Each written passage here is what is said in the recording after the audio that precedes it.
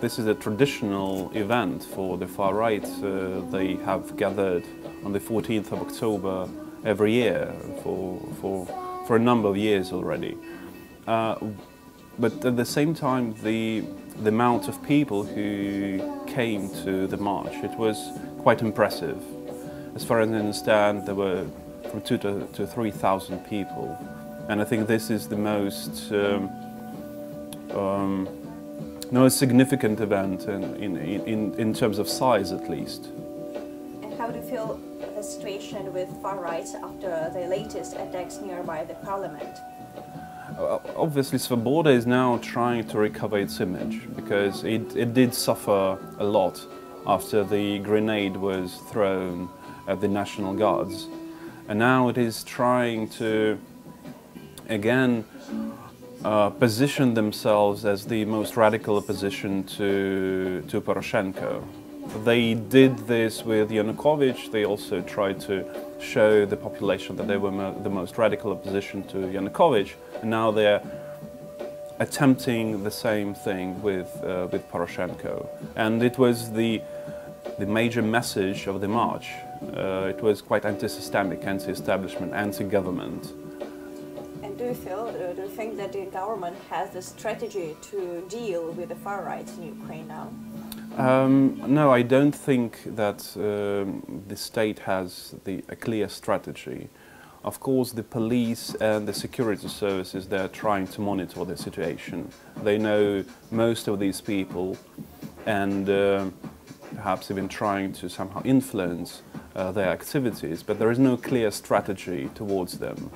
And as we can see, the grenade by the Ukrainian Parliament, it was a failure of the security services to know in advance that things such as this could happen.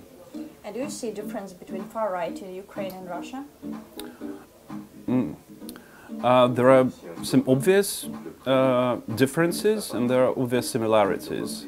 Similarities are that the far right in general, not only in Ukraine or in Russia, it's very populist. It's usually against the government. And the most radical elements of the Russian far right, they're also against Putin's regime.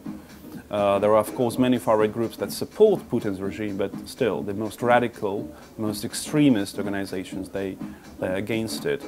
The same we have here in Ukraine, where the far right would be against the government, against the establishment.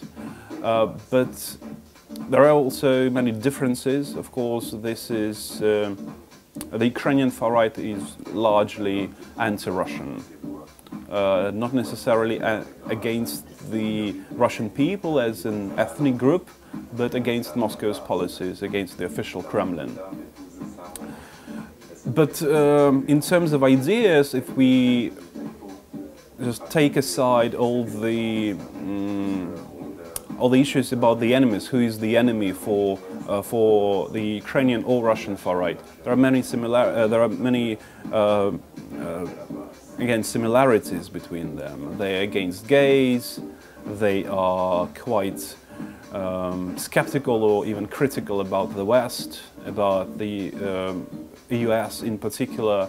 So there are many similarities. And could we analyze it as a general trend for all Europe, or at least Central Europe? Yes, there are central points, and this is the reason why we refer to those groups as far-right groups, because there are clear ideological similarities between them. They all belong to one far-right family, so to say.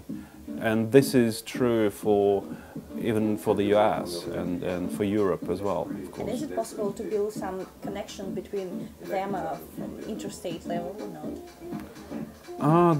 There were contacts between the Ukrainian far-right and the European far-right parties, but they all ended in 2013, 2014, when most of the far-right groups in the West started to support Putin's Russia rather than Ukraine.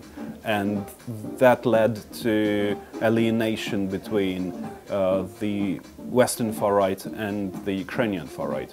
But at the same time, the Ukrainian far-right, they are still trying to cooperate. And they do cooperate with some groups from Poland, for example. But this is a very limited cooperation. It's interesting about Poland because actually, like centrists of Ukrainian far radicals, they've been quite rivals with Polish.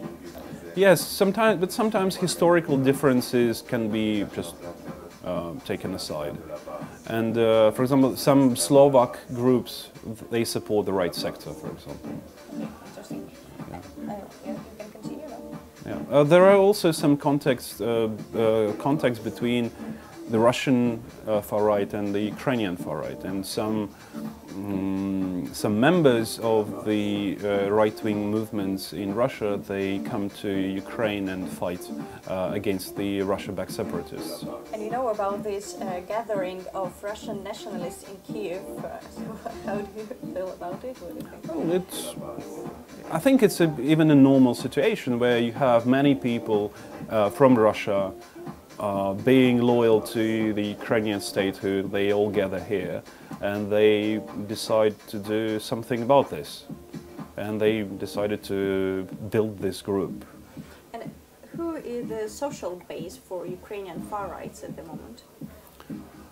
Well, these are mostly young people in their teens and their 20s and 30s who feel disaffected, who feel alienated from the democratic processes in Ukraine, and who feel that the war is something that they waited for a very long time about fighting, because the far right is ideologically is already quite an aggressive movement, and the war is something natural for them. But speaking about the war, we can see a lot of connections between like war ideology now and Svoboda ideology, or they use this new generation of veterans and warriors. Do they? Yes, obviously they're trying to influence soldiers and officers who take part in the anti-terrorist operation. And there are some volunteer battalions that quite explicit about their own ideology, or at least, as far as I understand, they are trying to recruit new members from even non-political volunteer battalions, and especially rank and file from the Ukrainian army.